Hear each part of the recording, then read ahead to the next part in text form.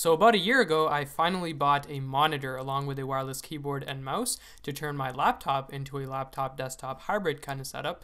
Now a big monitor is awesome, allowing for better color accuracy, more space than my laptop's display, but what's even better is a dual monitor display setup. So a couple months back when my friend said that I could have his old non-functional IBM ThinkPad laptop, I don't know when they made those, I immediately thought that I could have a dual monitor setup too, which is also portable, battery powered, by harvesting the display from that laptop, ordering a driver board for that specific display, along with a couple other parts, and lastly packaging everything together. Now before I start, I do want to say that GreatScott's video on his portable display project was of huge help for me during this project, and because of that, I will not be monetizing this video. I've linked his video in the description, so do go check that out. Alright, so after taking out the screen from the laptop, which by the way is about 14 inches, I needed a driver board. A driver board basically just plugs into the back of the display and allows you to plug in display inputs such as HDMI or VGA, which is something that we need. So I looked at the back of the display for the model number, searched it up on eBay, and ordered a driver board for it, which took its merry time to come. I think it was like 4 months or something.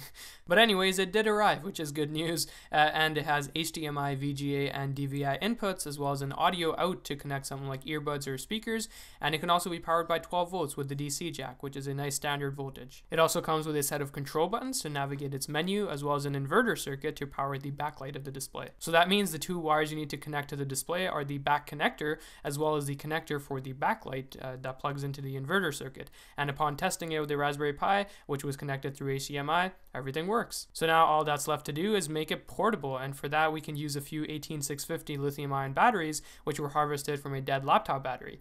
These batteries have a nominal voltage of 3.7 volts and a fully charged voltage of 4.2 volts, and when they're dead, it's 3 volts. Now since the driver board needs 12 volts, not 4.2 or 3.7 volts, what we'll need is a boost converter. I'll be using this one called the XL6009. So the setup then becomes 3 18650 cells in parallel, going to the boost converter, which converts it to 12 volts and then powers the driver board. And to set the output voltage of the boost converter, you can simply use a multimeter and a screwdriver to adjust the onboard potentiometer until it becomes 12 volts. And lastly, to charge the cells, since we do need to do that, I'll be using the popular TP4056 IC, which has an onboard micro USB connector, making it easier for us to charge these cells with a smartphone charger. And that is all we need to make this portable. So the next step was to make a housing for everything. So I decided to use MDF to make the housing with these dimensions. I was also lucky enough to access the table saw at my school to cut the required pieces accurately. Big thank you to my shop teacher for letting me use that, along with more tools that I'll mention later. After I had all the pieces cut from the table saw, I needed to cut the actual frame out from the display piece.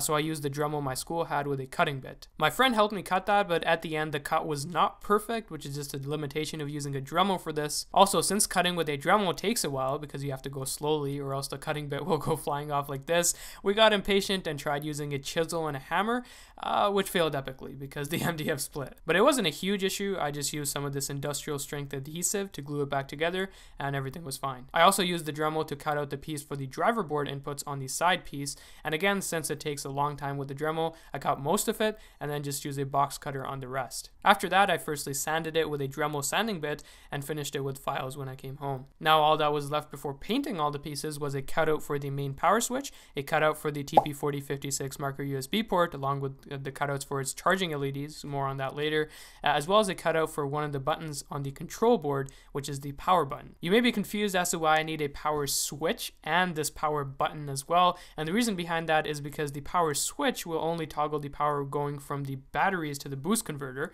and the power button will actually toggle the display button on the control board with all the other buttons from the driver board, which is a function that I need to actually be able to do. So I then started making all the cutouts I just described.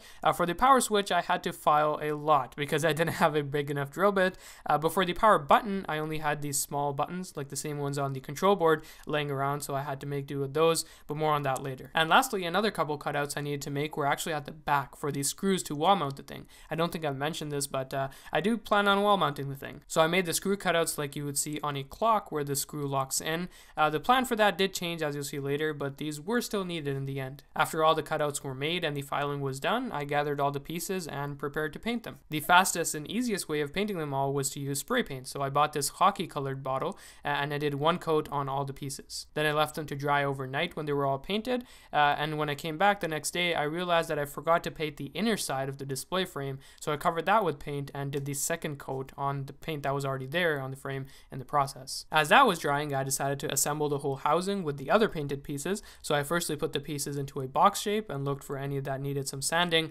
for them to fit properly, and there turned out to be one like that, so I filed that. When everything was filed and fit together nicely, I used some hot glue to hold the pieces in place and started nailing them together. And that's when I realized that using nails was a horrible idea, because even if they are really thin in diameter, they still end up splitting the MDF. So after ruining one corner with nails, I decided, out of my great wisdom, to use even smaller nails, only to find out that those split the MDF as well. So I just scrapped the whole nails idea then and decided to use that same industrial strength adhesive that I used before to join the whole housing together. So that's what I ended up doing, and let it sit for about 20 minutes to dry a bit. After 20 minutes, I filed the corners or parts from the assembled housing which were sticking out too far so that the box would look nice. After that came time to put the second coat on all the pieces as they were assembled together. By that time, the second coat on the display frame was done drying, so I took that off, put the assembled housing there, and gave it all another coat. When that was done, I left it to dry and decided to use the time to stick the display to its frame. So I got a piece of glass, put it between two tables, and lined up the display with its frame using the glass to look below and make adjustments as needed. And once I was happy with the alignment, I simply used the same adhesive as before to cover all the edges of the display from the back and left that to dry. And at this point, I just had to wait a bunch of time for the paint on the assembled pieces and the glue on this to dry. So that took about 5 hours or so, and the second coat of paint turned out to be really nice actually. It was clean, glossy. I was quite pleased. So I got the freshly painted assembled pieces along with the glued down screen to see if they would actually fit inside and sit flush with the other pieces, and it turned out it didn't. So to fix that problem, I firstly identified the side that actually needed some sanding for the display to fit, marked it, and started cutting it firstly with a box cutter, then sanding it with sandpaper. And I kept doing that with a goal of making a display piece fit, but the progress had to be halted because, well, I ended up slicing my finger open. Oh no, no, no, no, no. Yeah, that wasn't very fun to deal with, so try not to make stupid mistakes like that, like using a box cutter to cut towards your finger. Not a good idea. So after dealing with that, I continued sanding and replaced the box cutter, because I didn't want to exactly use that anymore, with nose pliers. And after a bit, the screen did fit pretty decently. So at that point, all of the mechanical work was basically done.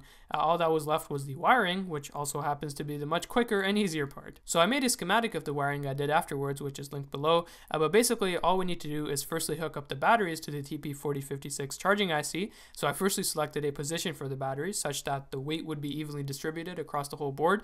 Then I secured the batteries into place with hot glue. The next step was to change out the onboard LEDs of the TP4056 IC with regular colored LEDs that we're used to, which will go into the cutouts I made earlier. And if you're confused at this point, basically the IC has two onboard LEDs, one that's red for charging and one that's blue for fully charged. Now, since those LEDs will not be visible for me inside the enclosure, what you can actually do is desolder them and run wires from them to regular LEDs that I made the cutouts for. So the right pad is for the charged up LEDs, so the blue one, and the left one is for charging, which goes to the red LED. The top pad for both is the positive and the bottom is the ground. So after desoldering and attaching the wires to the correct LEDs, by the way, flux can be really useful when desoldering, I then inserted them into the cutouts I made earlier. After that, I just did a quick test with a power bank to see if the connections were solid, which they seemed like they were. Then I soldered wires to the battery plus and battery minus spots on the IC, ran them to the battery, and soldered them there. Now that all the connections were made, all that was left was to hot glue everything into place, which is what I did. And after doing that, all the charging apparatus is secure, so we can move on. The next step is the wiring for the boost converter, the main switch, and the connection to the actual driver board. So all that's happening here is that power is going from the batteries to the boost converter, which converts the voltage of the batteries to 12 volts, which is needed to power the board. The switch gets wired in between those connections and will cut the power to the board. Then the output of the boost converter, which will be 12 volts now, will get hooked up to the actual driver board and thus power it. So to power the board, what we can do is simply look under the main DC jack, which will have two prongs, one for positive and one for ground. And since there are no markings to identify which one is which, what we can do is plug in the board using a 12 volt power supply and then just use a multimeter to check the polarity. If you get a negative voltage reading on your multimeter, that means the polarity is opposite. If not, then that's the correct polarity. So after identifying the polarity of the prongs, we can solder a wire to each and run those through the board. Now be careful here, do not hook them up to the output of the boost boost converter now, unless you've already set the output voltage of the boost converter to 12 volts. If you haven't, set that first. So to do that, I soldered on the batteries to the boost converter with one of the wires running through the switch. After that, I got my multimeter and a screw to set the output voltage of the boost converter to 12 volts using the onboard potentiometer. And with that, we can safely hook up the wires from the board to the output of the boost converter, which is what I did next. And at this point, the whole thing should be fully functional on battery power after you plug in the display. But just to add the finishing touches, we still have to secure the driver board, the control board, and the inverter circuit to the board. So that's exactly what I did next with hot glue. And after everything was secure, I realized I did forget something, which is the power on button. Remember that? So I actually didn't have a push button which was long enough to go through the MDF. All I had were these regular push buttons, the same ones as the one on the control board. So my solution was to just use that, and whenever I needed to push the button, I could simply just use a pencil or a toothpick or something else like that to go through the MDF and press it. Kind of a crappy solution, but I'm not going to be using the button much anyway, so it's fine. Then I proceeded by gluing that into its cutout and then soldering the wires to it and running them to the actual button on the driver board and soldering them there. And at this point, the whole thing should be fully functional, both on battery power and plugged in. All we need to do is hook up the display. So I then plugged in the back connector to the back of the display, as well as the backlight connector to the inverter circuit. Those two wires I actually had to extend because they weren't long enough, but after those two were plugged in, I closed up everything, put some transparent tape on to secure the display piece. I didn't want to use screws or nails, and did a test run with my Raspberry Pi, which turned out to be successful. And at this point, everything is technically complete. It's fully functional both on plugged in and battery power, and this could be the final step for you, but as I mentioned before, I do plan on wall mounting this and hooking it up to my laptop, so let's do that. Now the problem I have is that the viewing angles of this display are extremely poor. You need to be looking straight at it for the best colors. So if I wall mount it flat, the colors for my seat will be off. So what I need is for it to be slightly angled towards me, which is the reason I can't use screws for this. A solution is to use string or wire to hang it like this, producing the small angle that I need. So what I did was I used wire and locked it into the locking screw holes that I made earlier, then I could just simply hang it like a picture. But now I had yet another problem, which was that there was no stud behind the wall at the point where I wanted to hang the thing. I checked where the studs were beforehand with a stud finder, so that's how I knew. Fortunately, however, these things called drywall anchors, which go straight into drywall, exist, so I went and got some of those. So what you do is firstly just screw in the big white piece into the drywall, followed by the actual metal screw which goes inside it, and you're done. After that, I just hung the display on the screw, adjusted it till it was straight, and now I could plug it into my laptop, right? Well, once again, there is a small problem, which is that the HDMI port on my laptop is already occupied with my main display. I also don't happen to have any other ports on my laptop to connect to a display like VGA or DVI. So I'm stuck, I guess. Built this whole thing for nothing.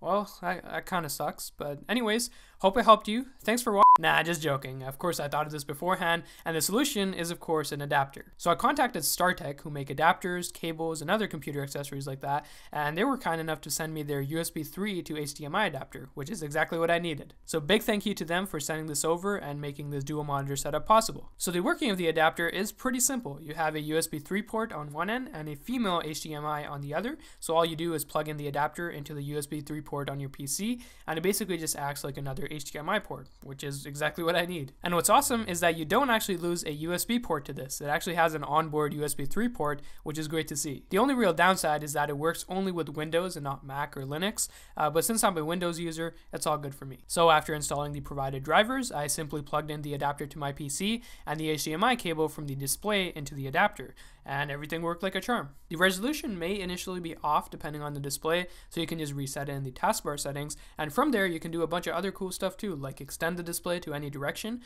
So since my display is above my main display, I extend it to the top. You also have the options of duplicating the display, which would be useful for someone like giving a presentation, as well as changing the orientation of the screen. And in terms of lag or delay, since that's something people might be concerned about, I couldn't notice any delay or lag. High-res videos were completely fine too. Heck, even games were completely fine, so performance is not something you need to worry about. So I was really pleased with this adapter, and if you're looking for the same thing, I've linked it in the description so you can check it out. And on that note, the whole setup is finally complete. If you guys are wondering about the battery life, it's actually quite decent with 2 hours and 15 minutes on a single charge in my testing, and of course you can extend that anytime just by adding more batteries in parallel or using a power bank if you don't want to do that, but for me, it's more than enough. I'm actually really quite pleased with how this turned out. Not only is having a second display awesome, but the portability is a whole another level of awesome, allowing you to watch a movie on it or, waste a couple hours of your time in Call of Duty at your very own convenience. And this is also a very economical project too. I'll leave a parts list below, but the total cost of this should be about $50 if you can get a display from a friend's old laptop like I did,